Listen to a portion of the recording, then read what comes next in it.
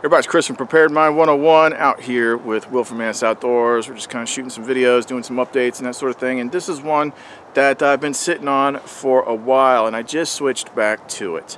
And that is because I've got the other pack that I've been using for some time. What I have here is the Sabra-Gear. And what they did was they updated it not that long ago and did a lot of improvements to it as opposed to what we used to have.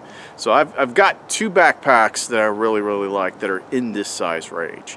The other one is that VanQuest that you've seen most of the time for the last couple months. Now I just switched back to this so I can give this more of a run, because before that one, the original Sabra-Gear Mono 48 was my favorite pack. You know, it's Will's favorite pack and all that. So now that we've got this switched out, I wanted to show you what some of the updates are, the improvements, the things that they've changed. Now currently they're between runs, but there is like a section on there where you can get email notifications when the new ones are about ready to drop again, so it doesn't like catch you off guard. So if you've heard a lot about this brand, if you heard a lot about this pack, and you want to know, what's different about it, don't go away.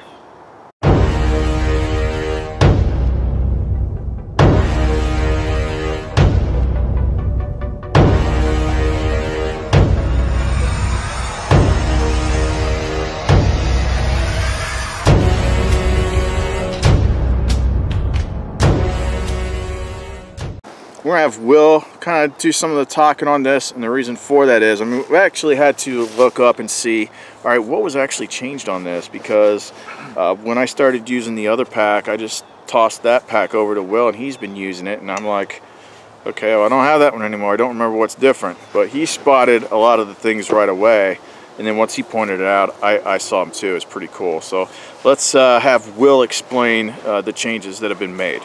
Alright, so we're going to start from the bottom all the way to the top of the pack. And I've been carrying this pack for a really long time. It's, like Chris said, it's one of my favorite packs, one of his as well. And starting out the bottom, I'm not 100% sure, but I'm pretty sure that they did not have bottom straps on the original pack. I'm pretty sure they didn't. So, bed rolls, etc., can go down here. They've always had these two loops, but these ones on the modified pack are a little bit closer together. And what that's for is you can stick, axe or hiking sticks and stuff like that, trekking poles I should say, in there, fold them up, strap them with the straps that are included in the pack, strap up straps, all that stuff. Chris has got them mixed up here, no biggie. This straps here, etc. So these are a little bit closer together. Maybe it'll make a little bit more of a uniform pack if you have two axes or maybe two different tools going here. Bed rolls can still go on the outside, so you got lots of things that you can carry on the exterior of the pack, let alone the interior of the pack. Bed rolls, blankets, sleeping bags, sleeping pads, etc. can go on the outside, and even underneath of the hood itself, or the lid. The lid can be loosened up a little bit, so jackets, outerwear, if you're hiking, hunting, you don't want to be wearing like this wool coat. I would probably take this off if I was going to my tree stand that is in Laurelville, because it's like uphill, it's a dog's back. So I would like to take this off, maybe strap this underneath this lid of this pack, and then go to my tree stand and then put it back on, just so I'm not, just wringing wet with sweat by the time I get up there. So this pack has a lot of that modifications, really quick stuff that you can strap to the outside, let alone what's in the inside. Now this is the one thing that I did notice right away when I was looking at this, I thought was pretty cool. So yeah, I think it's pretty cool as well, because going on with maybe there's an axe or bedroll strapped to here, before the entrance, the easy access to the pack was in the middle. So if there's a bedroll here, you'd have to take that bedroll off or your axe off to get to that access point. So it's not really a quick access point at that time. But now it's on the side, so you can take the pack off, unzip it this way, and have access to all the gear that is in here without actually unloading the pack. So maybe my hammock's down here, or maybe I have food packed away to where the center of gravity of the food, or the weight of the food, is better suited on my back. Usually that's not going to go up here, it's going to go down here where my back is. So I can have access to a snack or something like that and not have to unload the entire pack, which is a pain in the butt. So that is one thing that I really like that changed on here.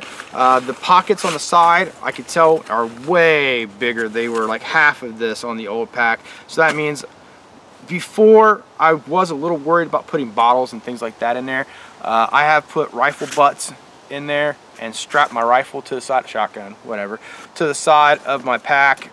And not worried about it at all. But I was a little concerned about bottles maybe slipping out or something like that. With this, I would have no problem putting a 32 ounce, even a little bit. Jack. Yeah, look, yeah, deer camp isn't deer camp without a 5th of Jack, right? You know, some kind of a 32 ounce bottle or something like that in here and not have to worry about it at all. And that's on both sides. Looks like they're same length on both sides, so that is really cool. Same kind of MOLLE configuration, same straps except for one point. The straps that went to the lid are at a higher position. On the old pack, they're all the way down here, and then you had your straps that went horizontally over your gear, bedroll, axes, etc., etc. And what strapped the lid to the pack was all the way down here. So you had this big long stretch of nylon that every now and then would catch, you know, branches, etc., etc. They made that a little bit better by just making an attachment point to this MOLLE here, so it's way more convenient to strap your lid down, and it's not, you know, a big piece of nylon hanging down, which is really cool. They changed the zipper orientation up there. Yeah, too. So that's another thing that I was getting to is on the old packs, on the old lid, the configuration to the lid, or the closure for the lid, was reversed. It was this way, and that might create some kind of a moisture problem, depending, you know, you're packing this into some rain or something like that. It's possible that water could collect in here, get into the zipper, and soak what is in there. Now this just creates a water shed, and this Kedora is fairly water resistant, pretty water resistant. 510 yeah. Yeah, it'll eventually will seep through, but you know, it's pretty, you're in a little bit of rain, get out of it as soon as you can, you should be fine. But the way they have this configured now, the lid sheds water a little bit better, won't collect it, won't get your gear wet. So let's go ahead and take the lid off, and this lid actually will come all the way off. Yeah, because that is optional. I mean, a lot of these parts that we're showing here are optional. You can take this lid completely off, and maybe you want this to be a butt pad for a tree stand, etc., etc., a knee pad for building fire, whatever, you know, it could be a lot of things. You're not really going to strap this as a secondary pack because there's no really configuration to do so. I mean, I guess you could. But one of the big things that I think is really cool about what they changed is this used to be a drawstring, and that's one of the things that I really didn't like. So now it's a roll top, and that, in my opinion, is way better, way more convenient, way better. Get in, get your gear, you know, then you don't have to worry about cinching this drawstring down and then taking the rope and tucking it in and all that stuff. And this makes it just a little bit more water resistant to that point that it is a roll top and not a drawstring.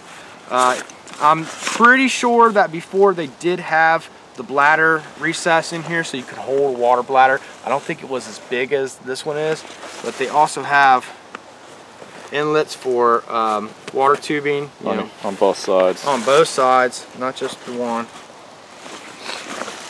They have what's called an emergency pad in here. And this has an aluminum piece, a plastic piece, and a pad behind it. And we haven't taken this thing apart because we don't want to. But in theory, that pad can be removed and used in camp, etc. But that's just theory test because we have not tested that out. But like Chris said, this is one of my favorite packs. It adjusts to time of year because it's not huge. It can be huge, but it can be strapped down in the summer to be really form-fitting, or it can be bigger in the winter to carry more gear like sleeping bags and sleeping systems and things like that. So it adjusts to time of year, and that's perfect to me. You know, hunting, fishing, camping, all four seasons. This is pretty much one of my go-to bags. So that's pretty much a rundown of what's different with the updates between the current version of the Mono 48 and the previous version. This one, I haven't worn it much. I wore the previous version for a good long time. Feels the same when you're wearing it, just like the other one that I have. The Sting. Sting's the second biggest one. I don't know. Yeah. I like just the Mono 48's the only one that I really care carry. Well, those two are like my favorites. Yeah. But I do expect people to ask, because I can't just snap my fingers and make companies send me stuff to review. And I am definitely nowhere near a millionaire where I can just buy friggin' everything and review every pack out there. So when you find stuff that you like, that you get to know and you get to understand and you're comfortable with, and a couple companies like VanQuest and Sabra, I tend to stick within those parameters. But I expect people to ask, well, which one out of those two? Because they're very similar in size. Wow, that's a tough one. And I would say it really kind of, I don't even know if I can make that recommendation. I would say the VanQuest is probably heavier empty. I'll bet you anything it is. That's a tough one, dude. But it's... You're doing the good son thing right now. Macaulay Coughlin and Elijah Woods on the side of a cliff, and you got to let one of them go. Right. But I would also say this is the Sabra packs are probably better suited for the people that are more like traditional style, where the VanQuest one's a bit more technical a little bit. But they're both freaking like Jessless packs, so it really comes down to what you want. But I like both of them. This one, the problem, like I said, the problem is right now, I looked on the website, these are currently sold out. But unlike most places, there's actually if you have been interested in this pack, because there's no shortage of YouTube reviews on this pack, there is like an email. Enter your email and get updates when a new batch comes out, so you don't get surprised, and then you can decide if you want one at that time or not. So I will put links to that in the description box below. I've pretty much liked everything that they've made. It's just the smallest one, I think the Solo, it was just more of a day pack to me. We carried that leg pack forever and a day. It was really convenient to have. Sometimes it was like a drag if you got it too heavy, but et cetera, but if I'm not like camping, like a lot of times I'll use the Sting. I just can't. Maybe it's just because of my body size and all that, but just putting that Sting pack on my back is just pure bliss. I don't know what it is. It's a smaller 72-hour bag. But as far as these big ones go, yeah, that as much as I used to love the Mono 48 and recommend the Mono 48, those updates that they just did to it make it like 1,000 times better. Just a couple little updates, and it's just like such a huge difference. I don't really think that they Will wants to say something. I don't think that they were getting like requests to do this. Yeah. They're looking at their products and they're saying we can improve this by doing this, and that's really cool as a company that does that.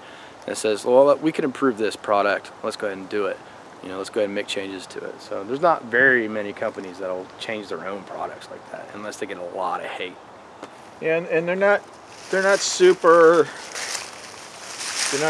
expensive, but they're definitely not what we would call budget either. It's one of those things, is like when it's one of those packs are one of those buy once cry once things. So it's like when you absolutely need it and you know that you want it and you want something that's going to be good, you pay the money for it. But yeah, because mine has been around for 6 years, and I've been throwing it around every camp in the eastern woodlands pretty much. I'm part of my gear. Yeah, it's still there. It still stands the test of time. And that's one of the reasons why a lot of times I don't stray too far out into unknown companies, because I've got, I can't police every product out there, but I can be more of an expert in a couple because it's just the time spent using them and knowing them and all that. So I think I've talked enough, starting to ramble. All those links are going to be in the description box below. Now you know what the big difference is between the old one and the new one. So Chris from Preparedmind101, thanks for watching. Be sure to click like, share, and subscribe. Check out Will's channel. It's on the front page of my YouTube channel, Manus Outdoors, if you want to check that out. And it's coming up to Christmas shopping time, so all those links in the description box below really help. So if you have any ideas for like things that I should be adding to like the Amazon store, definitely, because I don't talk about that enough. But Amazon's huge this time of year. Let me know and I'll start adding some new things to it. Alright guys, I'll be back with another video here soon, so see you then.